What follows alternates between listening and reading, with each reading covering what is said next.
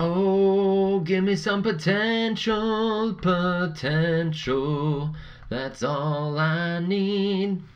Okay, so we have spent the past few videos looking at the electric fields due to a continuous charge distribution. But one of the interesting things we've also seen back when we studied electrostatics was the idea of an electric potential, or a voltage, out in space. Now, we're going to look at voltages for continuous charge distributions, and we're going to start by looking at a ring of charge. We're going to kind of skip the arc of charge, the line of charge. We're just going to look at the ring of charge here. So you'll see I have a similar picture before. Down below, I have a ring of charge. It's the circular ring. Upwards from it at some position Z is the vertical distance away from that, so that's our Z-axis. It's position Z away. We have this point out here, P. What's the voltage out at this? So what's our voltage out here? This circle itself, this ring, has a radius of big R.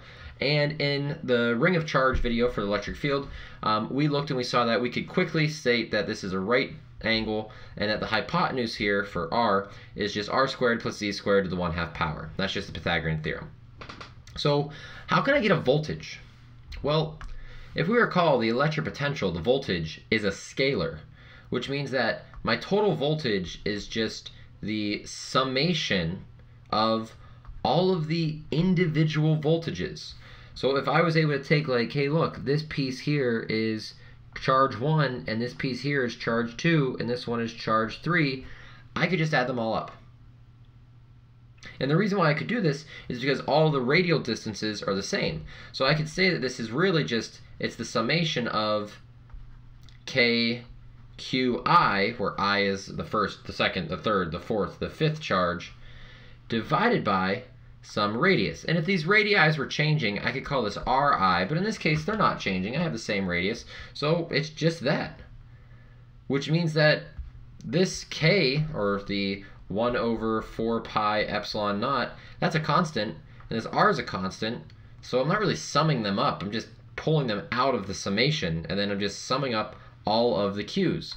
And if we note that this value of R really is in terms of other things, I can just say that this is equal to K, or 1/4 pi epsilon naught, if you like writing that, over big R squared plus Z squared to the 1/2 power times the sum of each of our individual charges. And if you took all of the charges on this ring and you added all of the possible charges together, what you would get would be the total charge, which could be like positive Q or negative Q or whatever the charge is on this ring. Whatever it is, that's it. So you actually know that the voltage due to a ring of charge is just equal to K times whatever charge you have on the ring divided by the ring's radius squared plus Z squared, that distance away, to the 1/2. Depending on the problem, we do this for a ring here. If you had an arc of charge, this actually works the exact same way. Sometimes you need to be careful here because maybe they're going to give this QT to you in a different way, but you don't need to integrate.